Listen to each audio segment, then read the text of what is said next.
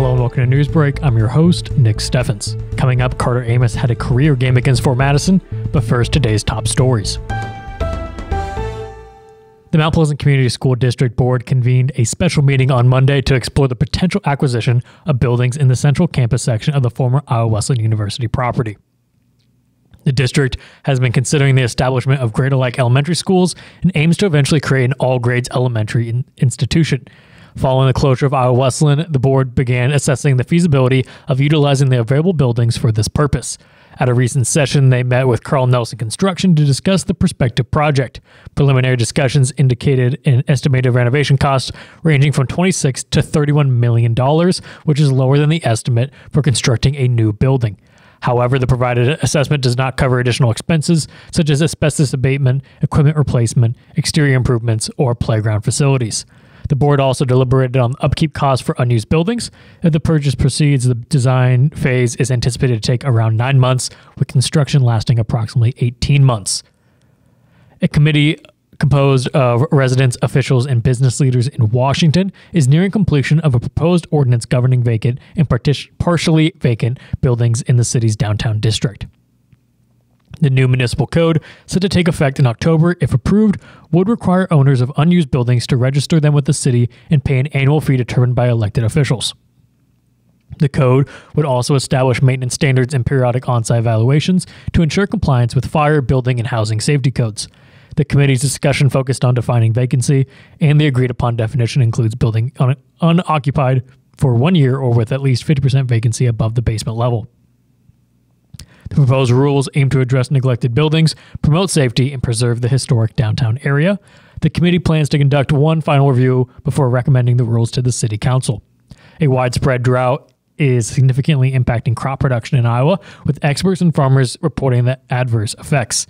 The USDA's Crop Progress and Conditions report for the week ending June 25th revealed that over two-thirds of fields experienced short or very short moisture conditions in both topsoil and subsoil.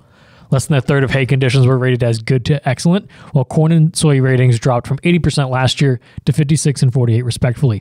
Sweltering temperatures have exacerbated this situation, with some areas experiencing severe or extreme drought conditions. The lack of rainfall has led to reduced yield potential for corn and soybeans. Late season showers may provide some relief, but the early summer conditions have already capped the crop's potential. The dry conditions have also impacted herbicide usage and allowed hardier weeds to thrive. The spotty nature of rainfall has caused disparities between fields. Farmers are reliant on timely rain for the crops to flourish, and the lack of precipitation is raising concerns about yields. Producers using cover crops have experienced mixed results, with some benefiting from moisture retention and soil protection, while others with aggressive cover cropping face more significant challenges. The drought has also affected cattle pastures, forcing farmers to tap into water food supplies earlier and haul feed and water to sustain livestock. We're going to take a quick break, and when we come back, we'll take a look at the weather and sports. Since 1905, Kelowna Cooperative Technology Company has helped our community stay connected with the latest advancements in clear, dependable telecommunications services. KCTC provides rural Iowans with access to high-speed fiber internet, as well as phone, television, computer repair, and cybersecurity solutions. We're also proud supporters of local organizations and area schools within the community. KCTC, keeping Kelowna connected.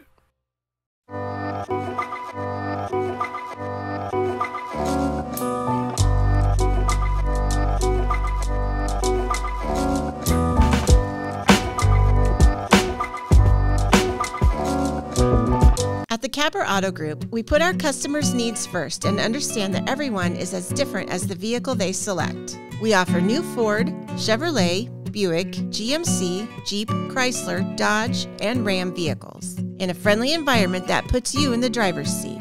When it comes to service, we maintain factory-trained technicians and competitive pricing. The Capper Auto Group still believes that service after the sale provides the best customer experience. Come see the Capper experience for yourself. When you aspire to be a dancer, you are both an artist and an athlete. Your strength combines with beauty and grace seamlessly. Your efforts result in enhanced coordination, the ability to cooperate and compromise with others, and the confidence to perform in front of an audience. Not to mention the fun you will have and the lifelong friendships you will develop. We are enrolling now for fall classes, and we would love to see you shine like the star that you are. Join us for dance and tumbling at Stairway to the Stars. Please visit our website for online registration. Hospice isn't a place, it's a type of care that focuses on living. Servicing a 7-county area, the Hospice of Washington County staff of nurses, social work, hospice aides, spiritual and grief support, volunteers, music and massage therapists are able to provide free end-of-life care where the patient lives. We write wills, give consent for organ donation, but rarely is there a plan for what we would want the final phase of our lives. At Hospice of Washington County, we encourage our patients to be in charge of their healthcare decisions while maintaining quality of life. You know, it's not a question of what all you have and so on with your life. It's who is in your life and how much you care for them and how much they care for you. And Tammy definitely cares. Hello and welcome back to Newsbreak. I'm your host, Nick Steffens. Coming up, your 5-day forecast, but first, obituaries. Marvin R. Lambert of Winfield passed away on June 23rd at the age of 97. A funeral service will be held at 2 p.m. June 28th at Winfield First Presbyterian Church. Snyder and Hollenbaugh Funeral Service is in charge of the arrangements. Ruth Annette Harrison of Marion passed away on June 25th at the age of 88. A private family service will be held at a later date. Murdoch Funeral Home is in charge of the arrangements. Marty Allen Johnson of Washington passed away on June 27th at the age of 65.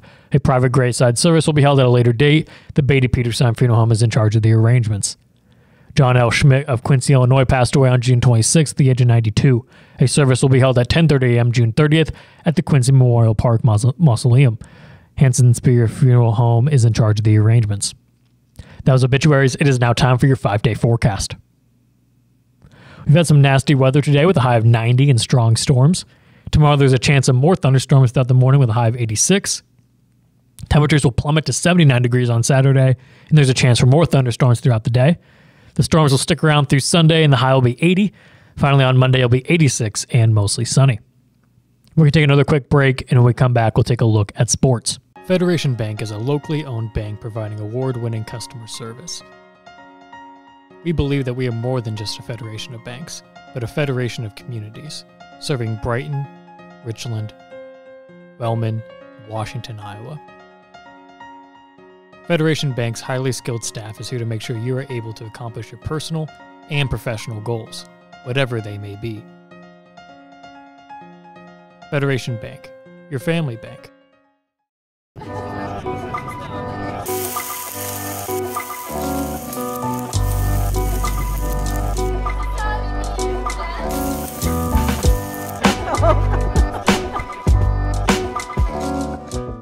Family owned and operated by Andy and Sarah Ross, Ross Auto has been your vehicle repair and maintenance headquarters since 1935. We specialize in all makes of cars and light-duty trucks. With our variety of available services, let us help you keep rolling and your vehicle operating efficiently. Services include general auto repair, alignments, brakes, fuel injection, and more. Schedule your appointment today at 319-653-5656. That's 319-653-5656. Been in healthcare for many years. I know that Tammy's that person who wants to help others and take care of us. She knows the healthcare business and wants to take care of others.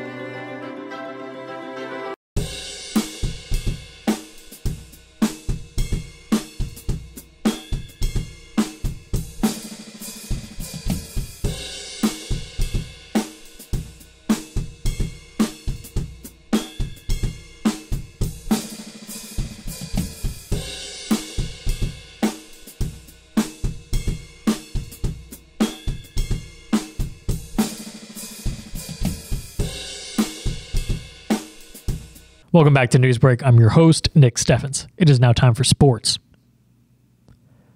In Fort Madison, Mount Pleasant senior Carter Amos delivered a standout performance, hitting 2 consecutive home runs in a game against Fort Madison.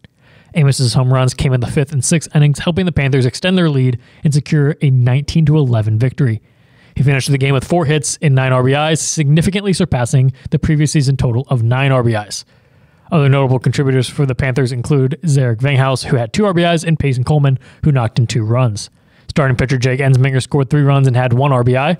In the second game, Mount Pleasant initially held a 2-1 lead, but fell behind after a 7-run inning by Fort Madison. Despite a late rally by the Panthers, they ultimately lost 8-5. Ensminger's sacrifice fly was the only RBI for Mount Pleasant in the second game. With these results, the Panthers' overall record stands at 11-11 with a conference record of 7-7.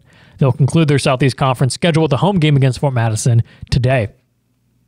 That's the news for Southeast Iowa. I've been your host, Nick Steffens. This has been your news break, and I will see you next time.